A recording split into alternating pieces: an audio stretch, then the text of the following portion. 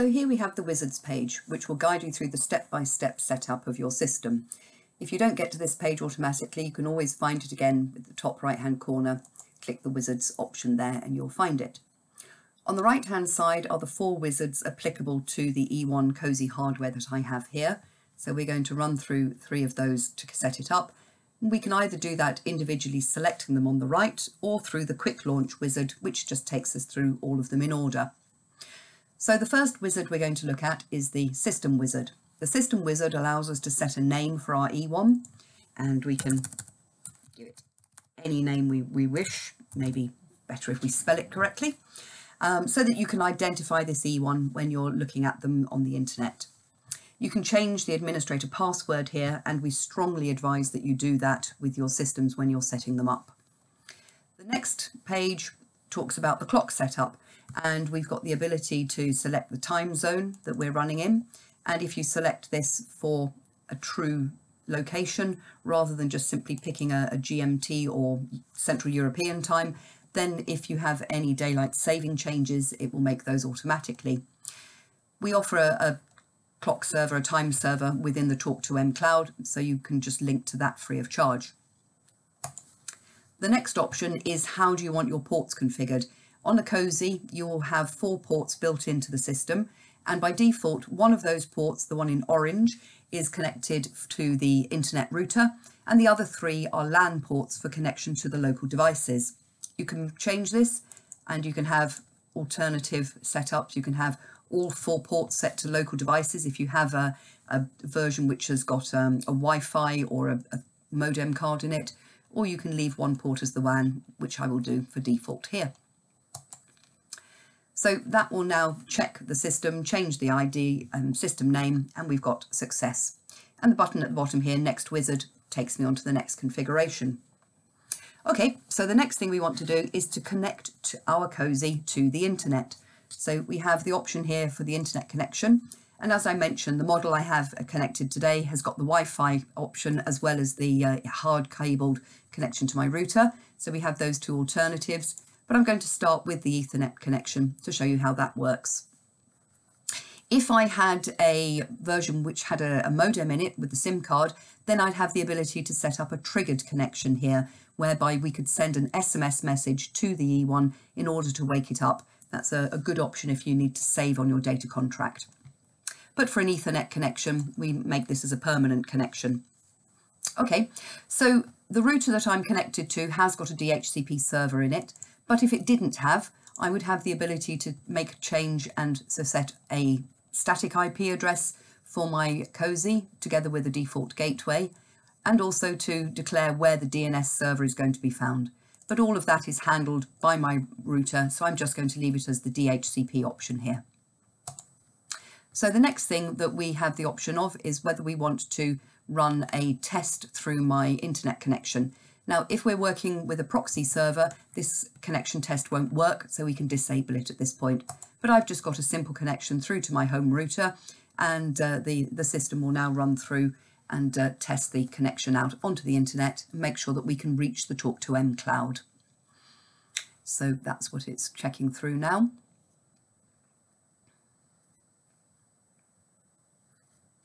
And just to show you that things don't always run to plan, we've got a problem here. So my Ewon Cosy is unable to establish a WAN connection. We don't leave you in the dark. You can go and have a look at the events log page and see what the problem is. Okay, so we have here a list of events that have happened, and the most recent at the top.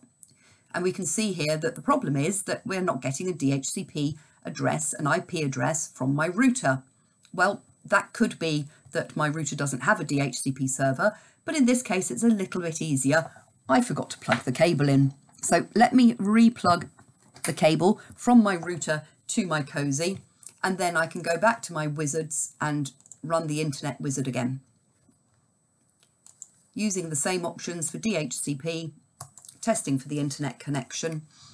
And now when we run through the connection, hopefully it will get an IP address from my router and we'll have a green thumbs up to say we've connected to the internet. Okay, so that's just checked that we can reach the internet. The next thing that we need to check is whether we want to run the Talk2M. Oh, a moment here. Because I reran my internet connection, I've been given this option for a secondary WAN interface. I'll explain what that means later in the presentation. So we'll just click no on that for the time being. Okay, as I was saying, because I had to run that internet a second time, it dropped me out of the quick launch wizard. If it had worked the first time, it would have automatically taken me to the Talk2M wizard, but I can start that again at any time. Okay, right. So now what we need to do is to register with our activation key.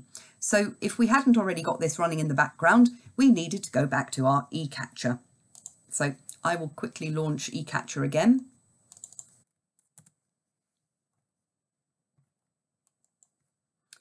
Okay, so here's our eCapture account with my Cosy, and I can now go and retrieve that activation code again.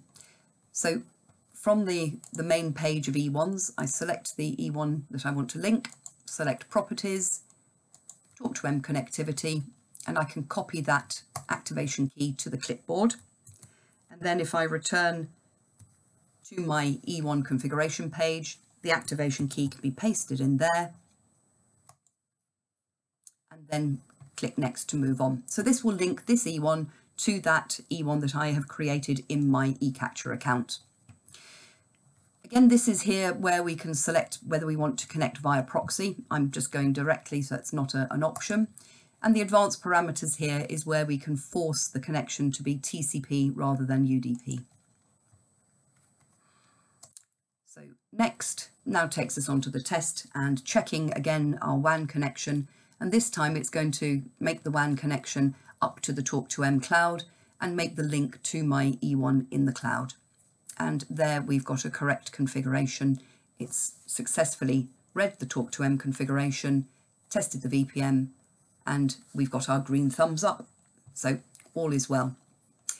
If the read Talk2M configuration failed, there may be one or two reasons for that. Obviously, you might have miscopied the activation key, but the other possibility is if this unit is not a brand new unit, it may have been previously connected to another Talk2M account. If that is the case, then the fastest solution is to delete it from the first account before you add it to your new account.